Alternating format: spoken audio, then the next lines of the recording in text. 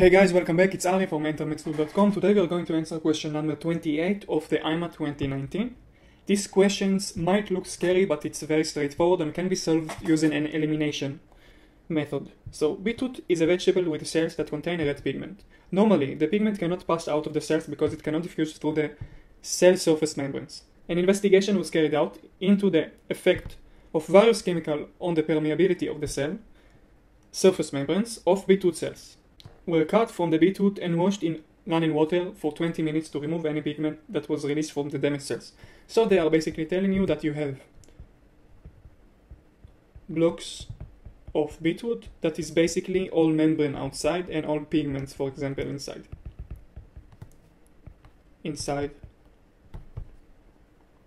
Five experiments were carried out. In each experiment, 1 cube of beetroot was placed in liquid P and the other cube placed in liquid Q.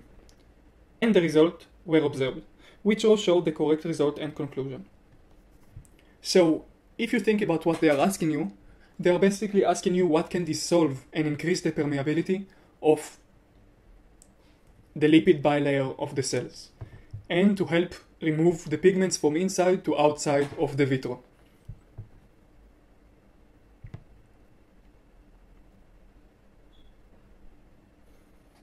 So see in the tables, turning red basically means the lipid bilayer dissolves or the permeability really increased. So when you have an X, it means it didn't, and when you have a V, it means it did. So first of all, you should remember that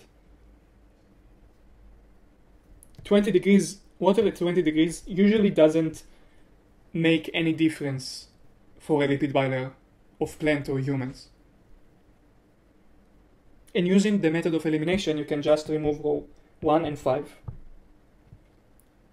So ethanol, you might not know it for the IMAT, this is why we are using the actual elimination method. Ethanol is able to form hydrogen bond with the lipids in the bilayer.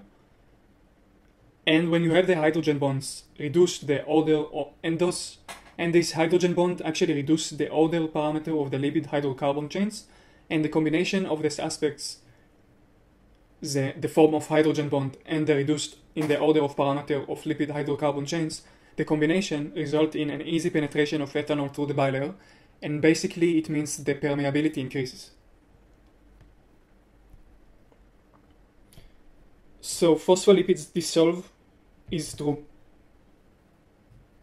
So this is not true, and we can remove row 4. So basically we have only rows 2 and 3 left.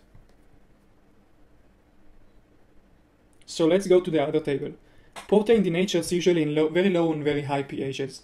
In ethanol, we can't expect protein to denature using only ethanol. We can expect protein denature in HCl, which is a very strong acid. So we can remove row 2, and we will know that row 3 is the correct answer.